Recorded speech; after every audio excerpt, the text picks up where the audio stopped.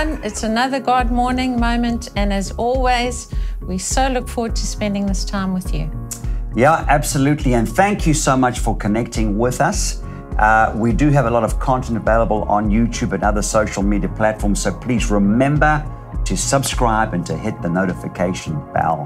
Well, we've been talking these last few days about forgiveness and in the context of relationships. And I know I've been blessed with it. Amen. And so have I.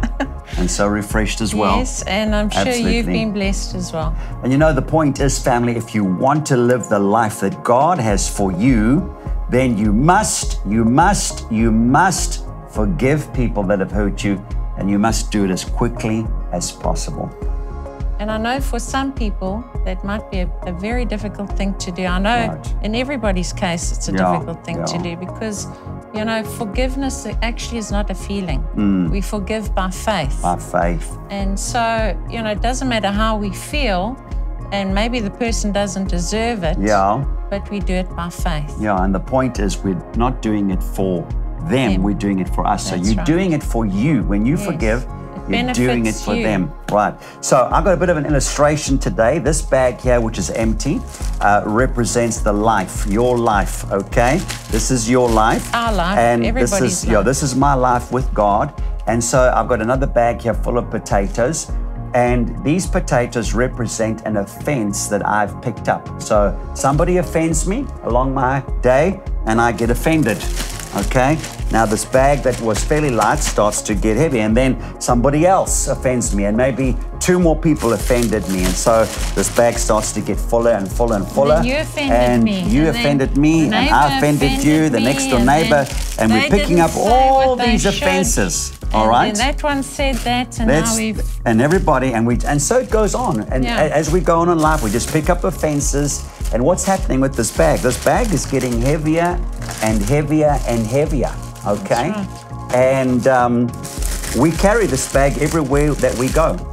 You know, we go to the mall, we carry this bag. We remember this offense and we're remembering them and we're replaying them because I don't want to forgive. And maybe you were justified in feeling the way that you felt and all of that kind of stuff. But what's happening? Every time you pick an offense, what's happening? You're carrying the weight of these offenses. That's right. You're carrying the weight of these offenses.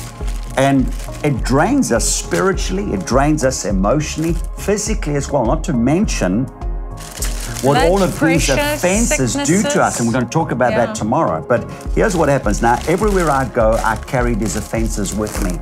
And I know that it doesn't look like it's heavy, but with time, this weight becomes heavy. And we carry this weight everywhere. We carry it to the bathroom. We carry it into our marriage.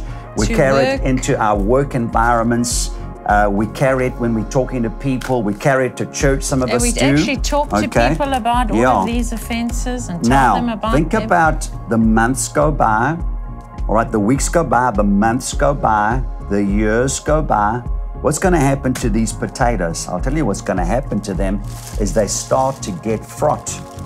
Look at all these horrible, dirty potatoes. And if I had to open this, it smells to high heaven. This is what actually offenses become like in our lives. Yeah. And we're carrying these rotten, smelly potatoes, these rotten, smelly offenses. Our lives become smelly. We become toxic. You might not realize it, but there's a smell about your life. And nobody wants to come to this party. Nobody wants to come to this smell. Nobody wants to hang around people that are toxic. That's right. And this is exactly what unforgiveness does to you and me. All right?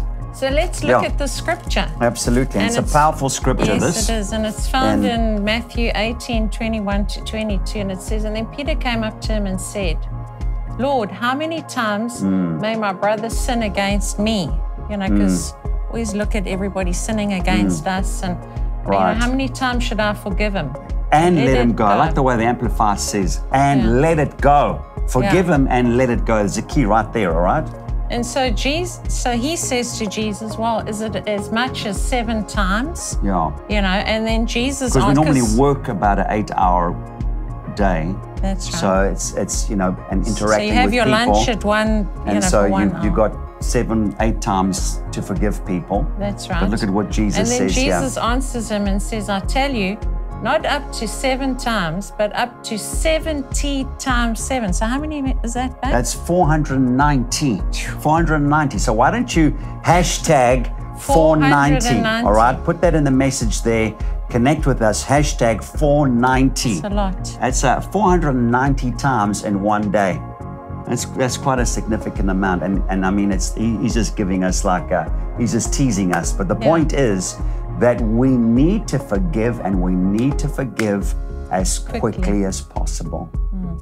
So don't let somebody else's bad behavior ruin the abundant life that God has in store for you. Absolutely. And people may ask, why should we forgive? And we can give you 10,000 reasons why you should forgive. But really, the number one reason why we should forgive is simply because God told us to forgive. Okay, and it's as simple as that. I think sometimes we want to overcomplicate stuff, and you need 10,000 reasons to justify why you need to do something. I'm just doing it because that's what God told me to do. And God will do the rest. If we can just stick with the simplicity of that message, I tell you what, but the key is, guys, forgive and forgive quickly. And I don't know about you, but I found, babe, if I forgive quickly, then next time around it becomes a lot easier. I think that's why the Bible says, don't let the sun go down on your anger. Because you're going to wake up the next morning feeling the same thing. So the quicker you're able to forgive, the easier it becomes. The more you want to hold on and deliberate and try and justify yourself and blah, blah, blah, blah, blah. We could write books on all of that if you wanted to. But the harder it becomes. The quicker you do it, the easier it is. And we're praying right now that as you've been listening to it, we don't want to be like this sack of potatoes, right? That's smelly, toxic, and we give off a bad vibe, and nobody wants to hang around us. Nobody wants to be our friend. And more than that, we shut off the life that God has for us. And we're believing for the best life that God has for you. Okay, that's our faith.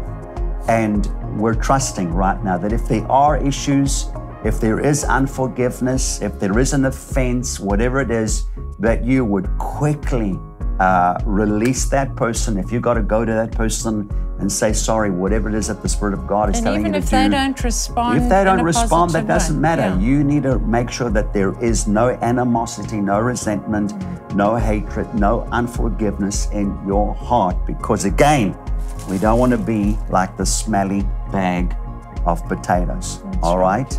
So we're going to pray. Father, I want to thank you today for every person watching, that there is tremendous power in forgiving. And we want to forgive just simply because you told us to forgive. And we want to obey you and do what it is that you tell us to do. And I thank you that as we do that, and if we do that quickly, Father, if we can wear forgiveness around our hearts and be able to forgive people quickly, God, that it becomes easier and easier, and we will experience the manifestation of the life that you have created us to live. And we speak your blessing now upon every person in Jesus' name. Amen and amen. All right, we'll see you tomorrow. God bless you.